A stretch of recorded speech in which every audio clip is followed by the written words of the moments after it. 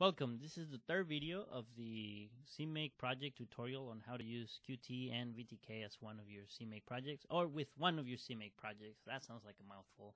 Anyways, so last time we left off where we had already a class that was created from Qt Creator to draw a button and also an OpenGL widget, which we're going to use to interact with using VTK.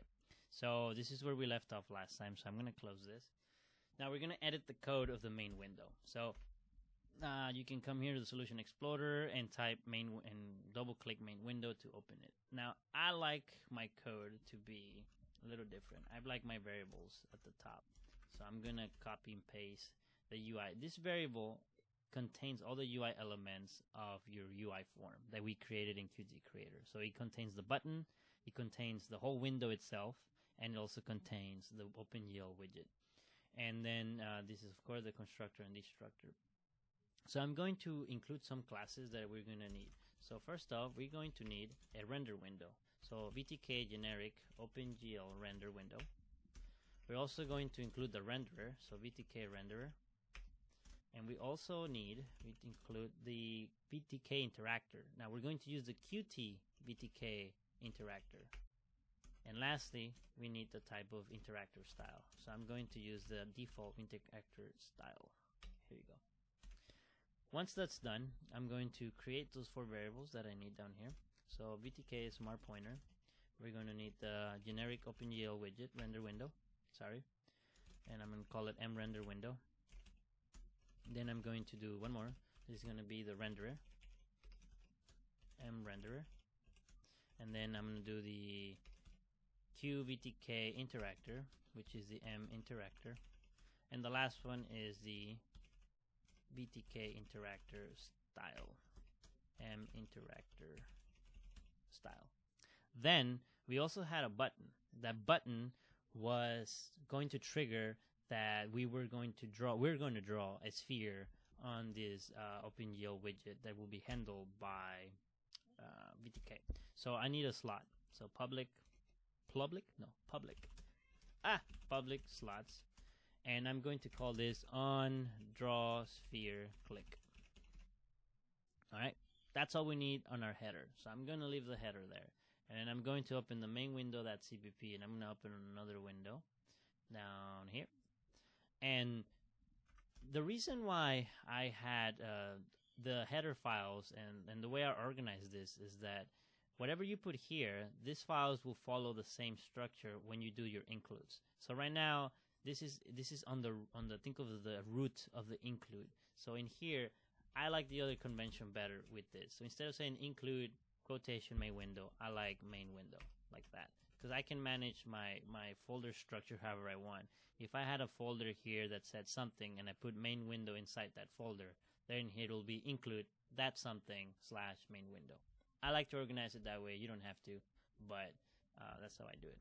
We need to, however, leave this as is because this code is generated by Qt, so we have to leave it like that. So we're going to create our variable members. So we started with mRender window, which is a VTK smart pointer of a VTK generic OpenGL render window. I'm going to create a new one. Then we also need the renderer, which is a VTK smart pointer of a VTK renderer. That sounds like a mouthful too. And then we're going to do the interactor, which is a QVTK interactor. No, smart pointer, QVTK. You know, you say this so many times, it just gets interesting. And then the interactor style, which is VTK interactor style. New. All right, those are all our variables that we need. Then I like my curly braces up here. That's where they should be.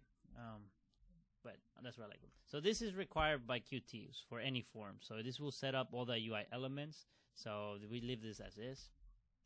After this, we're going to do a few things. We're going to set up the rendering. Then we'll set the background color of our OpenGL widget. And lastly, set the UI connections. That is, when we click the button, we want to do something. We also need a function that we define here. So it's the on draw sphere click. So I'm going to do void main window on draw sphere click and do this. Now we're gonna leave in this code. What are we gonna do? We're gonna create a sphere. We're gonna create the actor where the sphere is rendered, and then we'll add the sphere actor to the OpenGL widget. Okay, that's it. So let's start filling in this code to set up the renderer. Now this is very important. You have to do it in this order. I've tried different orders. The first time I figured this out, it took me a long time because I had to try different things.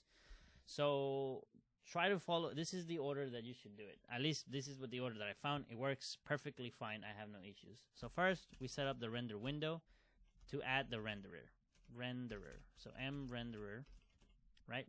Then the render window, we're gonna set the interactor to our M interactor. Now, even though we're not using an interactor, I'm not gonna do any changes about the interactor style. Maybe you don't even want to change them. You should still use this convention. You should still create one, add it, because sometimes VTK underneath does some interesting things, and unless you're an expert, you might not know what is going on. Definitely, I don't know what's going on underneath, so this is why. Now, remember, in our Qt creator, we created an OpenGL widget, and then we promoted to a QVTK OpenGL widget, something. So we need to set this render window to that widget. So like I told you earlier, the variable UI contains the elements in our UI. So if I do UI, and I look for what? OpenGL widget right there. And this is a Qt OpenGL widget because it's one of the promoted classes. So I'm going to set render window, and it's going to be my render window. Lastly, my interactor, which I set to my render window, I'm going to set the interactor style to my interactor style. And then lastly, I'm going to initialize my interactor. Then I will set the background color. So to set the background color, we set on the renderer, set background, and I'm gonna set it to red, because why not? And the last thing is, well, actually, I'm gonna go ahead and run it. So I'm gonna hit F5, or run up here. I like shortcuts, so yeah.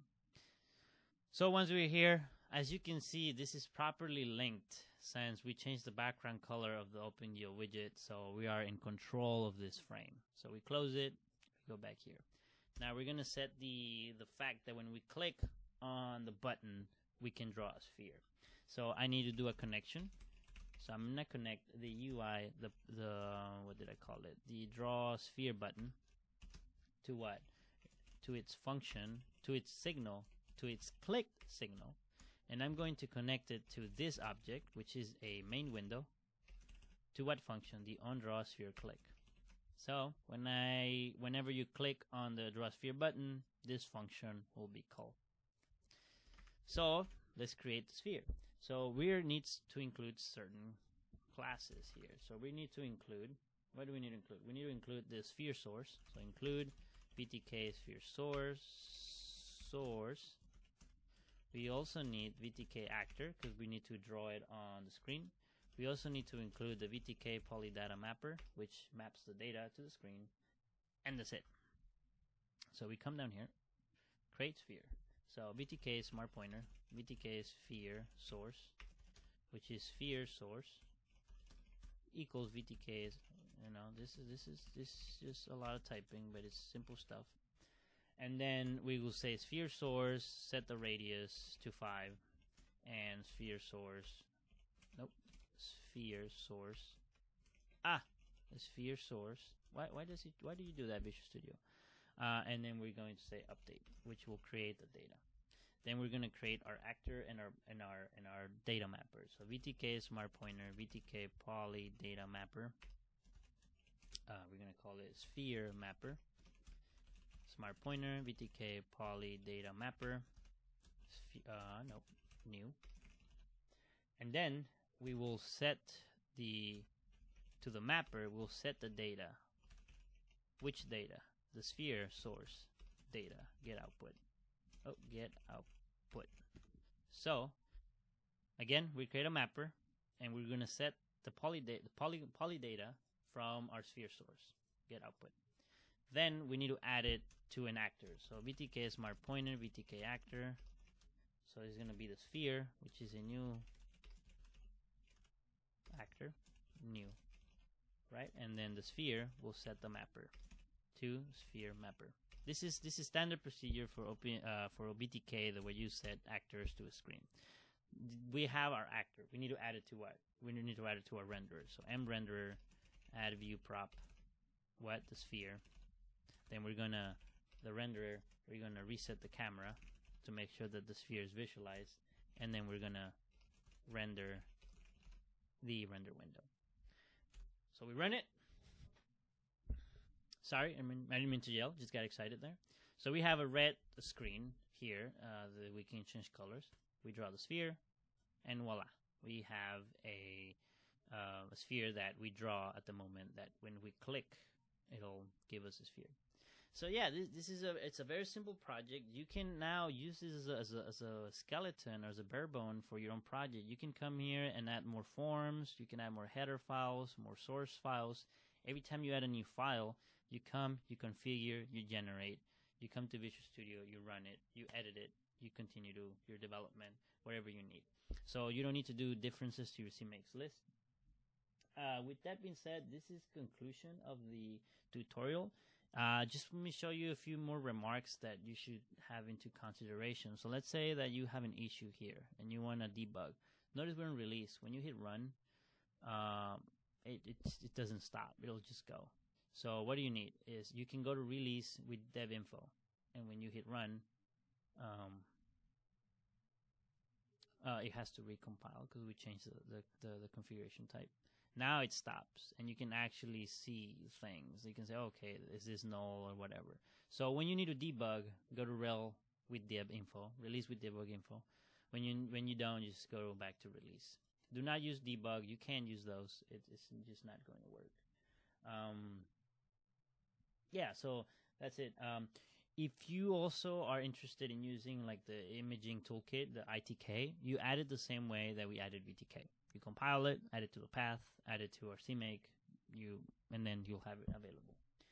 If you are in Linux, remember you have to compile not with Visual Studio, but you'll compile with make files.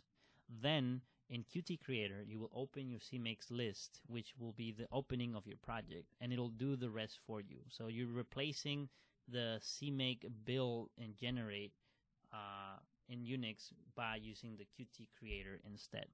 If you have questions, if you're stuck, maybe I can do a video showing you how to do it for Unix. Leave a comment in the description if you have an issue with something.